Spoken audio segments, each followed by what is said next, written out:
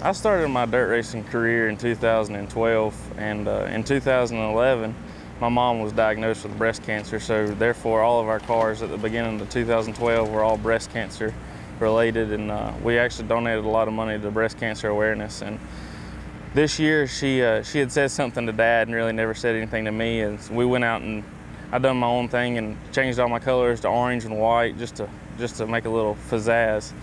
But she was a little heartbroken about it, so we went and we got the pink back out for her, and so we're debuting it, and she absolutely knows nothing about it. We've hid the wrap all week. We hid the car in the shop. We had the wrap in the truck for a week, and there's definitely gonna be some tears shed. I hope so, at least happy tears. We know it ain't October, but this is the biggest venue of crate racing there is. And in honor of your breast cancer, these boys has worked hard. We want to show you something. Cancer-free for 4 years now. You didn't tell me you were doing that. Nobody knew.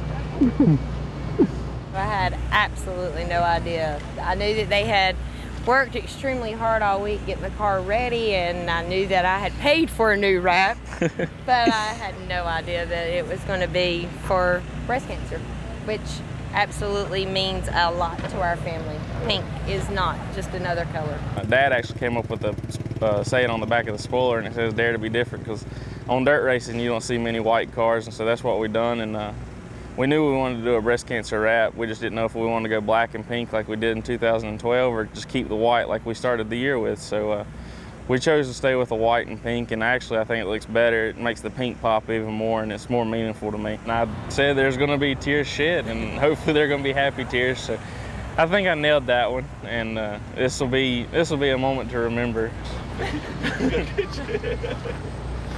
Thank you, T. I'm not one in about 2 hours. I know.